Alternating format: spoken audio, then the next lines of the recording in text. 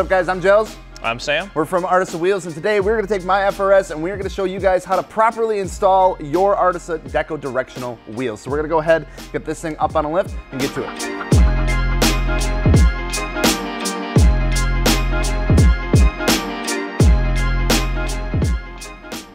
I could really help right now.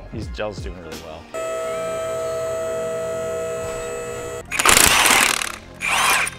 Because I'm a professional. Work equips? Work equips. Nope, we're not talking about those. Oh, we have the Artisa carriers here. Now, as you can tell, these are two different wheels. These are both for the front. Sam has the left side, I have the right side. Now, the Deco directional wheels mean that they're gonna have a left and right side just like this. So you wanna make sure that you install them correctly so you don't look like a nerd, right? Also, Gels went extra directional with these Federal 595 tires, where it's a directional tread pattern. So if you didn't get your tires mounted on the Artisa wheels and shipped for free to your door, which we will do, we'll take care of it. If you didn't do that, it's important to note the directional nature of the tires to make sure with your directional wheels that you're matching accordingly. Otherwise, especially if you're driving in the wet, you're not gonna have a fun time because you're gonna have no grip. Right. So if you are having a tire shop mount, make sure that they know that they are directional wheels, that there is a left and right side, so they do mount the tires correctly, because that's one of the biggest things that we see. Yep. If we don't get to do it, you know, we design the wheels, we know it, we package them together, we know like the left and right sides, we'll know that like the tires need to go on a certain way.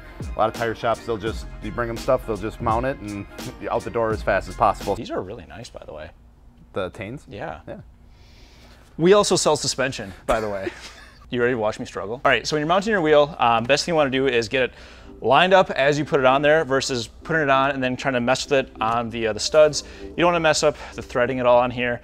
And if you have your calipers painted at all, like a hot boy, you don't want to scratch that up and look all goofy. So take the wheel, if you got a lift like we do, you can use your knee, kind of angle it in and send her home. And then before you walk away and watch your wheel drop off, take your lug nut socket or key, whatever you have, and just put one lug nut on for safety purposes. So Sam went ahead and did the driver's side or the left side as it was referred, so I'm gonna go over here, do the passenger side or the right side. So when you're talking left and right, left is gonna be your driver, right is gonna be your passenger. So I'm gonna go ahead and throw this guy on here. I did what Sam told me not to do. It's okay. There we go. You know, the cool part about this too, inside every wheel package, you actually get a card. Pretty sure it's actually Gel's car that's on the card, and it'll show you how to mount the tires properly to get that sweeping motion versus the cutting motion or digging motion that you don't want to have. Yeah, so we're talking sweeping. When you look at the wheel itself, you'll be able to see that if you're looking at the hub and you go straight up, you'll see that this spoke swoops back towards the end of the car, which is what you want. You don't want it sweeping this way, you want it sweeping this way. We have a ratchet. What the frick is going on here? This socket for that. What size is that, like 17 or 19? No. 21. Wow, this is really well organized. What are you talking about? It's great. I bet I can find it right away. These are all in Freedom units. Where's the, there we go. When you are installing lug nuts, you want to use hand tools, especially if you have something like these. I don't know, Josh, if you can get that at all. These are what we call spline drive. So you'll see in the socket that comes with the set, it's a spline. You don't want to use an impact with these because you can strip it and then you're gonna have a really bad day and not fun time trying to get those off. So use hand tools. The other benefit to using hand tools is you're not gonna scratch up your lug nuts like you would with an impact. So keep them looking fresh, just like your wheels. When you tighten your lug nuts, you want to go side to side. So if you start with this one, then go here, then go to the top, then go to the side, and this side. You don't wanna go all the way around or you won't have your wheel correctly seated to the hub.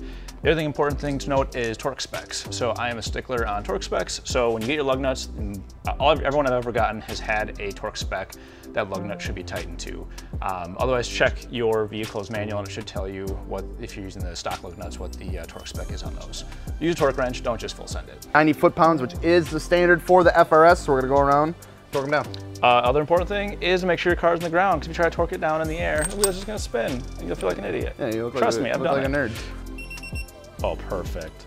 Make sure you're doing that star pattern, Gels. Yep. I know you like to just go around in the circle. Big circle guy. Oh yeah, here's another pro tip. Yeah, check your torque settings. After you put your wheels on, if you drive like 100 miles or whatever, just go back and recheck the torque settings. It doesn't hurt. You don't want a wheel coming off on the highway. Ain't cool.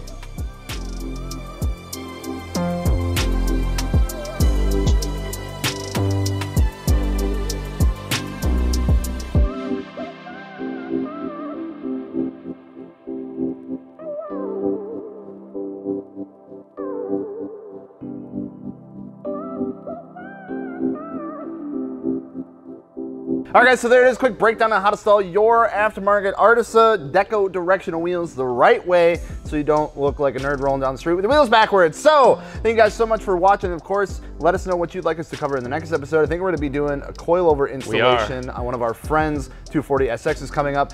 So stay tuned for that one. They got Artisas on there as well. We want to kind of get that thing dialed in a little bit more. We got some Fortunatos going in on that. So stay tuned for that. And of course, if you have any questions about Artisa or wheel tire package or anything along those lines, just let us know in the comments or shoot us a message. We'll be sure to answer it. But until then, thank you guys so much for watching. Go shop some Artisa wheels. Check them out. We'll see you later. Peace.